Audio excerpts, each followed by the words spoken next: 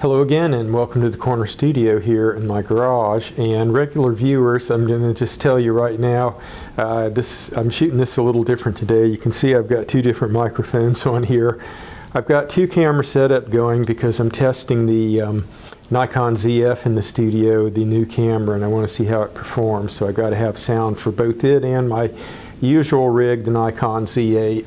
I've also up above got the Nikon Z30 pointed at the table for what we're doing. So this will make editing a nightmare later, but we may be bouncing back and forth from all these different cameras. Today we're working on canvas flats, and that would be this item here.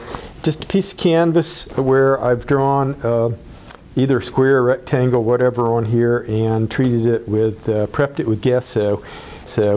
And what I'm going to do is roll through some of the supplies that I need. I will first answer the question, why is it that I like painting on just loose canvas like this and not sometimes on stretcher bars? Well, I do both.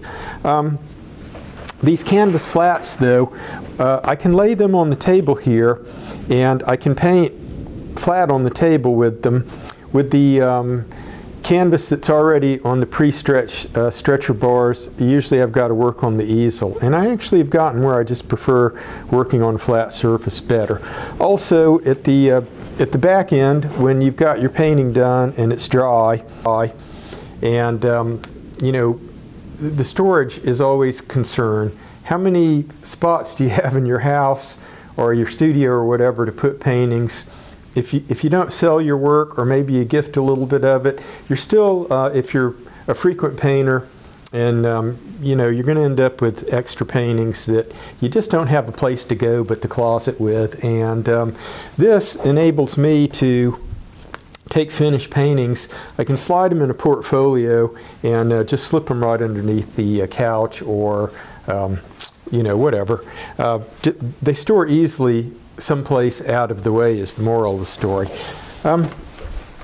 First off, we'll run through our supplies, and I'll just I'll tell you right now, a lot of this stuff, brand name stuff, I'm not pushing this product for anybody. I don't have any sponsorships. I will mention brand names kind of incidentally, just so that you'll know what I buy, and you might choose that, or you might choose something entirely different. Ordinarily, if I want to paint on a pre-made canvas, this is the brand that I'm going to be using. This is the Frederick's Red Label, and it's cotton canvas, and it's already been pre-primed. And they're economical. They're inside my comfort zone. And when I want to, you know, have a store-bought, ready-to-go rig, then that's typically what I pick. If I mess up this canvas, I usually will go to the back of it. I'll pull the staples, and what I do is I save the stretcher bars already pre-made, and then if I decide I want to take one of my canvas flats, I can stretch that canvas over the pre-made stretcher bars. So these things, even when I, you know, goof up a canvas really bad and have to start over, the stretcher bars have a second act because I can always put this plain canvas on. The stuff that we need is canvas, and before I even start rolling through that, we've got these new stacks of canvas here, and I have for several years now been working out of a stock of canvas. You know, the wife orders stuff for crafts. We've made, you know, tote bags and other things, just, you know, a bunch of different projects. And over the years, you get these scraps. And for a while, they accumulated. And so I had this big, wide variety of basically scrap material to pick from. And some of it was really kind of on the thin side. Some of it was, you know, nice quality canvas. And what you're doing is you don't know what you're going to get from canvas to canvas when you're just working with scraps. And I have finally kind of worked my way through all of that, and we don't have any of that material anymore because I've gradually along used it up. And I guess about a year ago, we did a test order. This is a place down the road from us, and I'll just hold it there and hope that the camera focuses. Seattle Fabrics this is where I got all three of these particular pieces of canvas from, and it's all brand new stock. So what a treat to work with something that's new instead of an odd-shaped scrap or something that's all wrinkled up that has to be ironed. And the other essential material, of course, is acrylic gesso, and this is the brand I use. I get that from Dick Blick, and I think this is a 1 pound jar. Yeah, 1 pound jar, 16 ounces, and I find that I like this as a gesso, and usually I'll put one thick coat on instead of, you know, 2 or 3 light coats. I'll usually just put one really thick coat on and go with that. The reason that I use canvas like this, and I like this rough canvas, is the type of folk art paintings that I do. I'm not a portrait painter, and I'm not a finicky person about the canvas that I'm using. I don't require expensive canvases and Belgian linen and all this kind of stuff. So I like keeping in my own swim lane there, and I like these kind of rough textures when I'm working with the brush. I like to have kind of that tooth on the canvas that you can sort of feel with the brush, and you get that when you order this kind of rough material.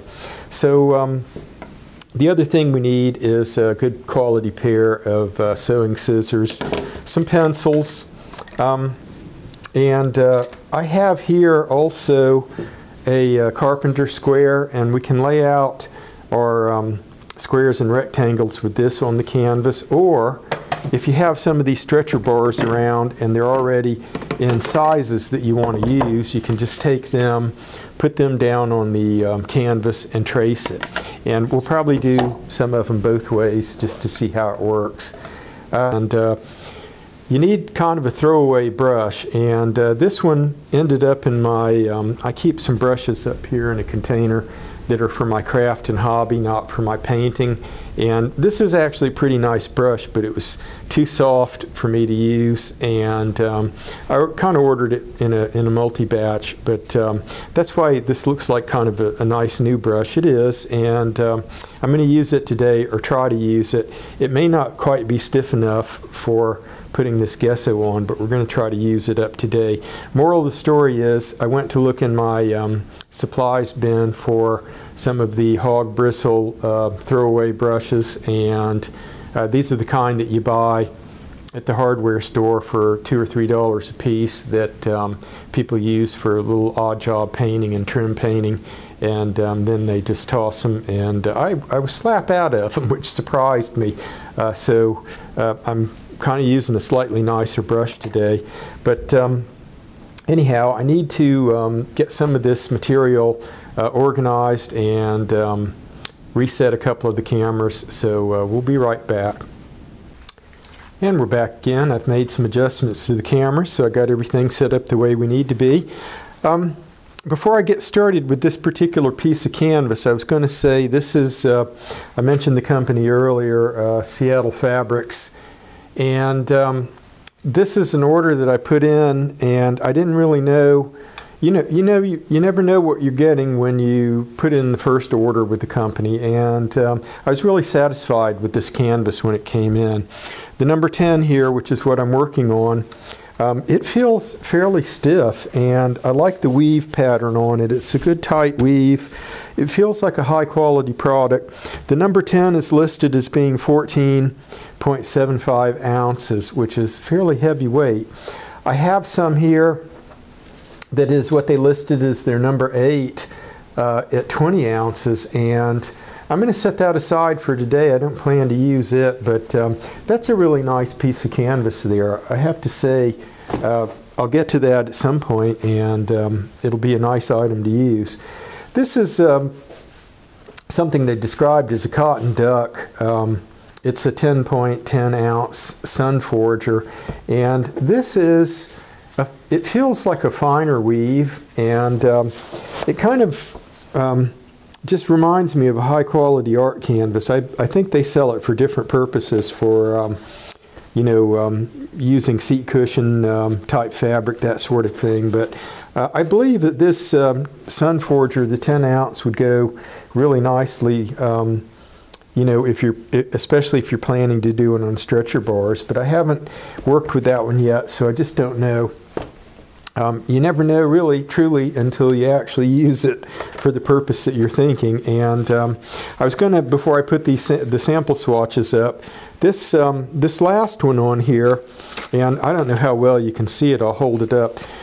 This is their number 1, and it's listed as being 29.46 ounces. And that canvas there would just about stand up on its own. You could just about clip that to the back of a frame, and I don't even know if you'd need stretcher bars for it. That is a heavy-duty material there. So I picked a stretcher bar that I like the sizing on, and what I'm going to do with that is I'm going to mark a couple here. I'm going to mark. First off, I've left myself a good margin all around here, probably about maybe 4 or 5 inches, and I'm going to mark the interior of this.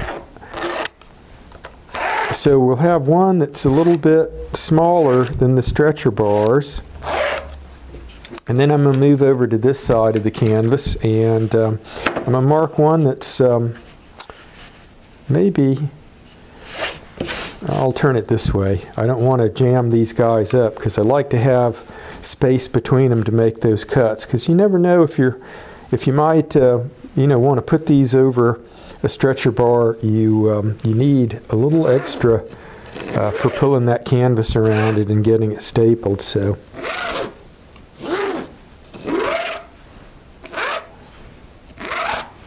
anyway, there's one down. Let's get this guy cut out. And what I'm going to do is I'm going to use this carpenter square to give me kind of a good line to go by, because I am not the most competent fabric cutter around. I've done a little bit of fabric and sewing work over the years when I have to, but you can see there I can't even apparently draw a good line. We'll get that part marked. And I'm going to just go on while I have the square here in place. I'm going to give myself a few inches above that one that we just made, and I'll get it cut out also. Okay, so pretty quick here, we'll have 2 pieces to work with.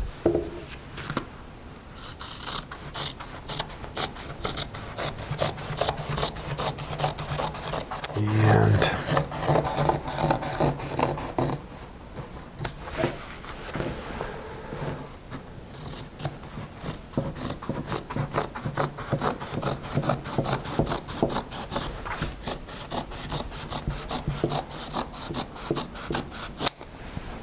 all right, there's one. And here's our next one.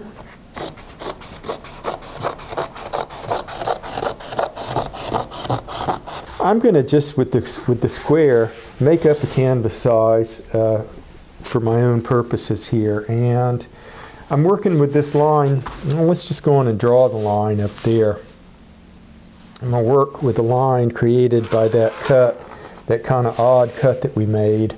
And I'm going to make that the dimension there, and we've come in. I'm leaving my margin that I'd like to leave all around, and I'm going to just draw our square about like that, and I'll turn this carpenter square over and maybe pull it to about there.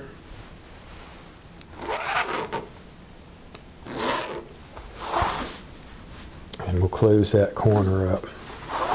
So that gives us another one. It's kind of a little longer, a little skinnier. And we'll get that piece cut off now.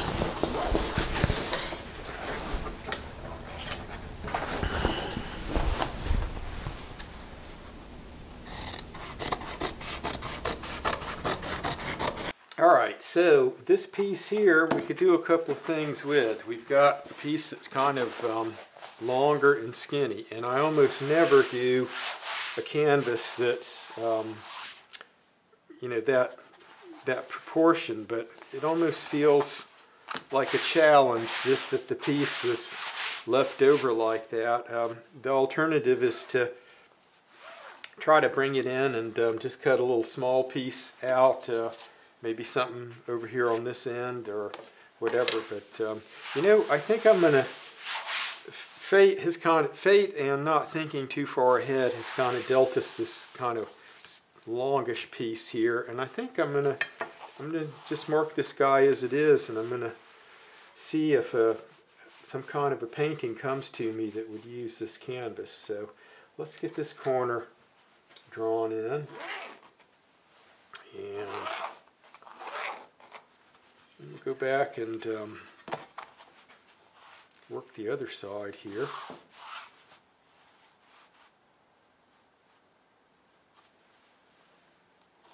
Stop it about there.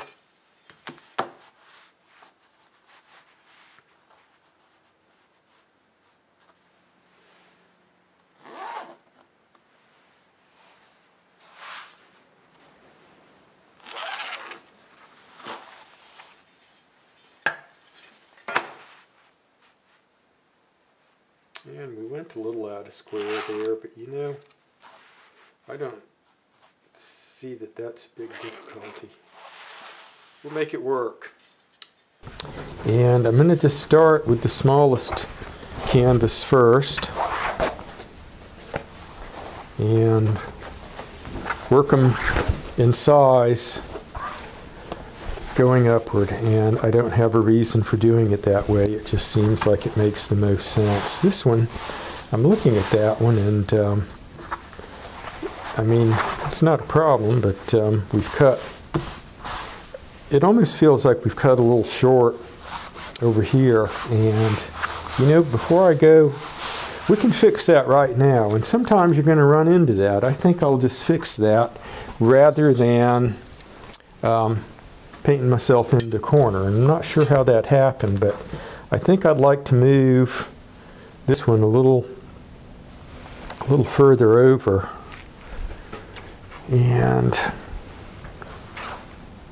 I'm going to do that. Some of you sharp-eyed folks probably spotted that while I was filming it, and you didn't have a way to tell me, of course. Okay, I think this is going to work a little better. So I've basically just moved off this edge here, which made me a little nervous. So I have my usual margin that I like, and I decided to make more use of this piece there that is a little softer than what I'd usually want for this, but it's laying down the gesso just fine. And I put usually a good thick coat of this on, and I don't plan to have to mess with it a second time. And you don't really even have to keep precisely exactly to the lines. You can run this stuff wherever you want it to go, and I usually just get up right next to the line or a little over it, and that's where I leave it.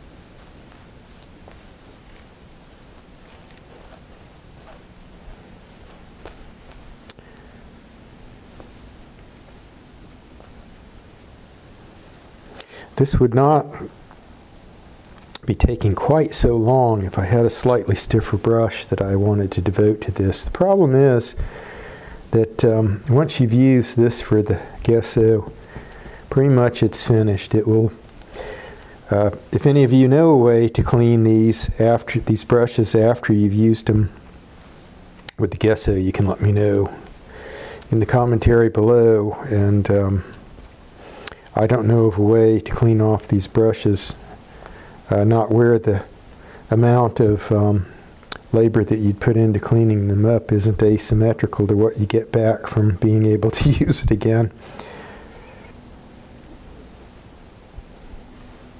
Okay, so we've got one there that is, I think, about right. I'm going to take the tip of the brush here and just work that gesso around just a little bit more. I've got either a little piece of canvas or piece of the brush that's fallen off or something. I'm going to get that off of there and keep going.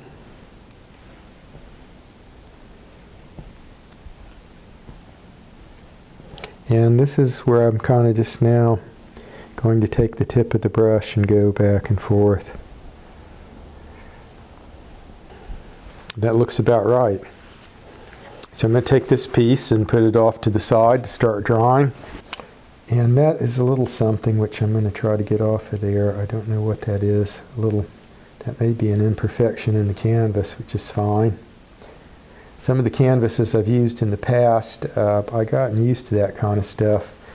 With folk art, I'm not sure it matters. This is not fine portraiture or realism painting.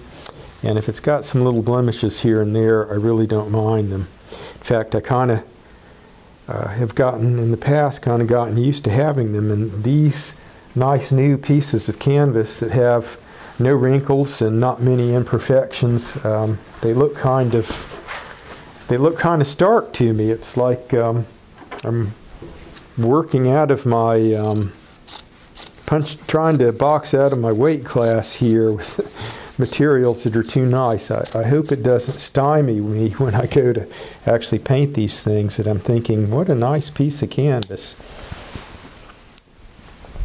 All right, so we've got, I just made a little trim there. You were watching me do it.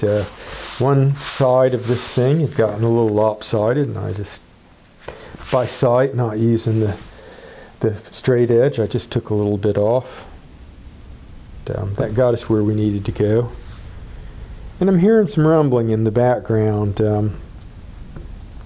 We've got a little teensy commercial airport here a few miles from the house, and usually on weekends, this is not a weekend, I'm shooting this on a weekday during business hours, but you get a little bit of air traffic.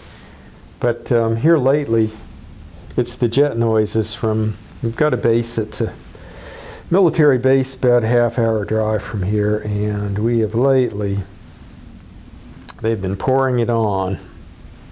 And it's those kind of jet noises that, not the kind that's sort of a pleasant roar off in the way distance. It's the kind that if you don't just stop talking and give up on the audio, you're going to get trampled with your audio on these videos, because I've tried to do it a couple of times and got in the house, and it's like, yes, you can sort of hear what I'm saying, but so I don't try to talk above those anymore. I just edit that stuff out.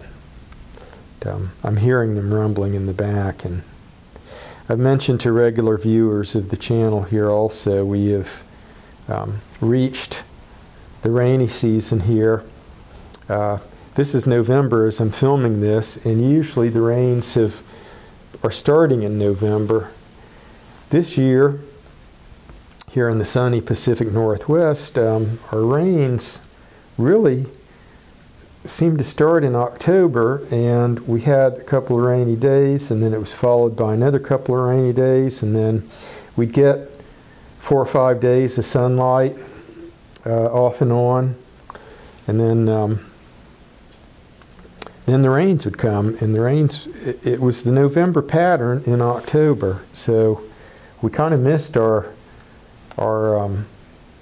get kind of a pleasant, sunny, dry days in October usually here, and I hope the farmers around the area were able to get in whatever they needed to do, because I think everybody depends on having that October kind of non-rainy, sort of sunny, warm days, and it ran out on us really fast in October this year. So I was getting around to saying, out here in the corner studio, I've got a metal roof on this building. It is, after all, just a 2-car garage, which I've converted the corner here for the studio, and when the rain starts, if it's very much of a rain. The light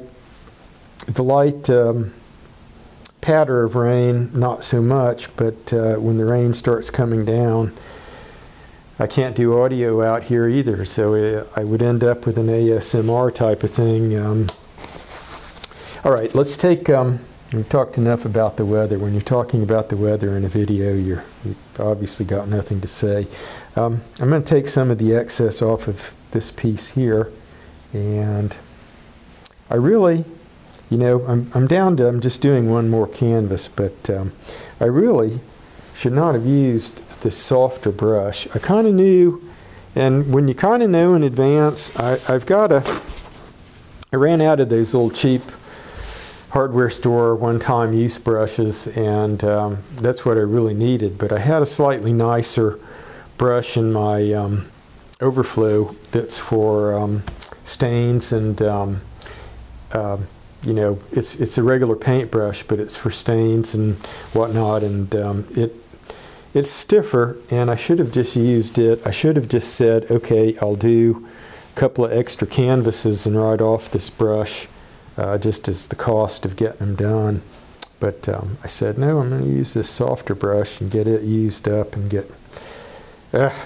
sometimes when you are penny wise and pound foolish, you realize later.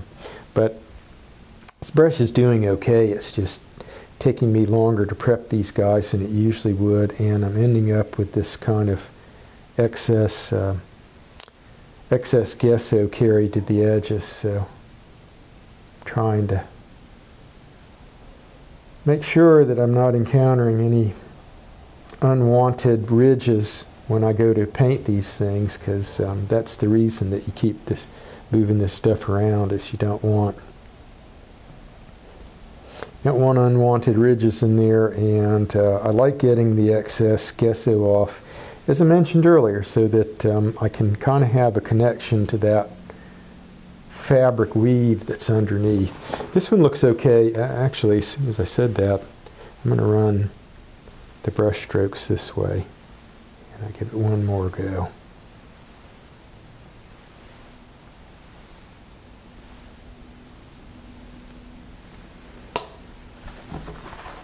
All right, and I'll find a surface over here. All right, last one we're planning to do. These things will usually, if it's not too chilly, they'll dry. And I can see right now, I turned the heat off out here. Temperature here in the studio is dropped under 60, and the gesso here, if it's maybe 65 or above, it'll dry pretty fast, like maybe 20 to 30 minutes. When the temperature falls, it might take, you know, in 55 degrees out here, 50, it might take 2 or 3 hours for this to dry. So as I mentioned earlier in the video, I have to turn the heat off while I'm doing this, and or the heat will trample the audio.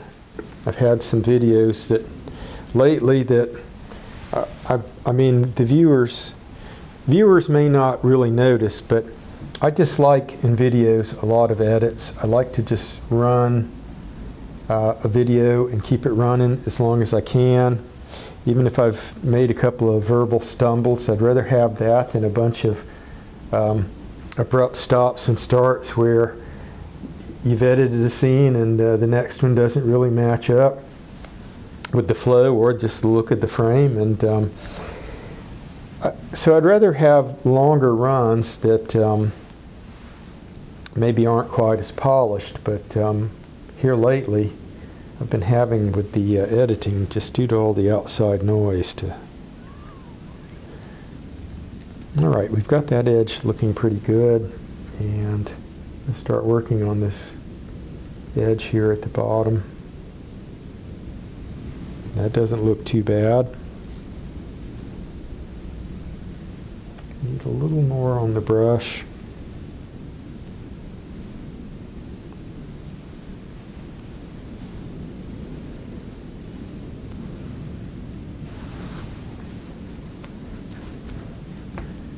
And work this side here. So we're just about at the end of it here, and what I'm going to do is just go ahead and want to say thanks for bearing with me today with the stumbles. We may have a lot of edits today, and I may have to get rid of some exterior to the studio noise. So thanks again for joining us, and we hope to see you in another video really soon. So till then, take care.